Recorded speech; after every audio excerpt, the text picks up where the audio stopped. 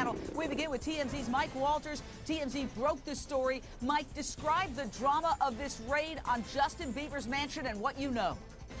Well, Jane, it was crazy this morning. We first got the phone call that over 10 LA County Sheriff's cars were descending on Justin Bieber's mansion in Calabasas.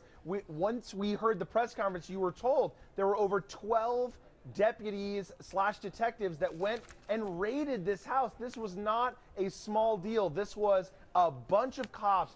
When we got in some of the video and photos of this raid, you can see they took this egging very seriously, and you're seeing the fallout. And we all knew, come on, they're looking for evidence in a felony vandalism case throwing eggs. What they really were going to find was exactly what they did find, which is drugs, hard narcotics. And look, yes, they arrested Lil Zay, who's a rapper / actor who's a friend of Justin Bieber's. Justin's not under arrest, but we all know this. If there's drugs in Justin Bieber's house, Justin Bieber knows about it, and this kid is now under arrest with MDMA. That's not true at all. Well, wait a second. Okay, hold on a second. I disagree with that completely. This is ridiculous, Jane. It takes 10 to 12 officers to go to his house to search for a felony warrant involving egging someone's house. This is a waste of taxpayer dollars. You can't just impute knowledge. You can't say that just because drugs were found in Lil Zay's room that Justin Bieber knew about it.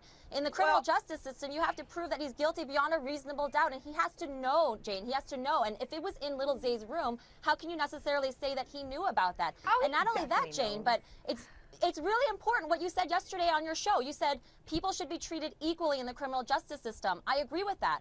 Justin Bieber should not be treated How is this equal, Kendra G, where Lil Zay takes the rap, but Justin, the beeves, it's his house. Nothing happens to him. Okay, first of all, Justin Bieber, of course, knows what's going on in his house. It's his house. He's participating in the drugs. Right now, Justin Bieber is out of control. It's not unlikely. No, but it is his house. It's his house, Jane. You think he honestly does not know there's drugs in his house? Come on now. Let's understand. We have been watching Justin Bieber fall for the last year and a half. This is a boy who's 19 years old, worth more than $100 million.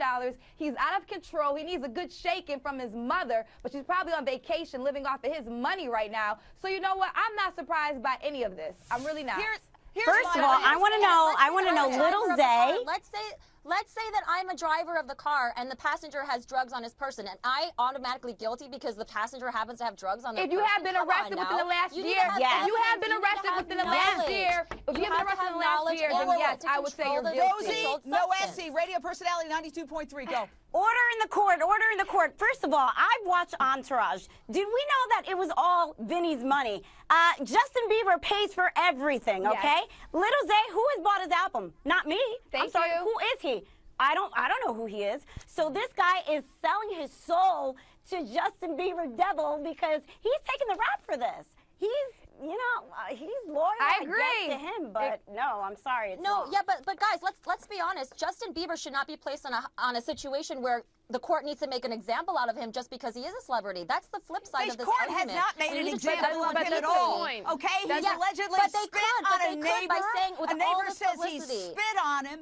Somebody else says that he's driving at high speed in the neighborhood with his fancy cars. He's got a Karma Fisker. He's got a Ferrari, reportedly. He's now accused of egging a neighbor's house to the tune of $20,000 because he has to have his plaster removed. They're not.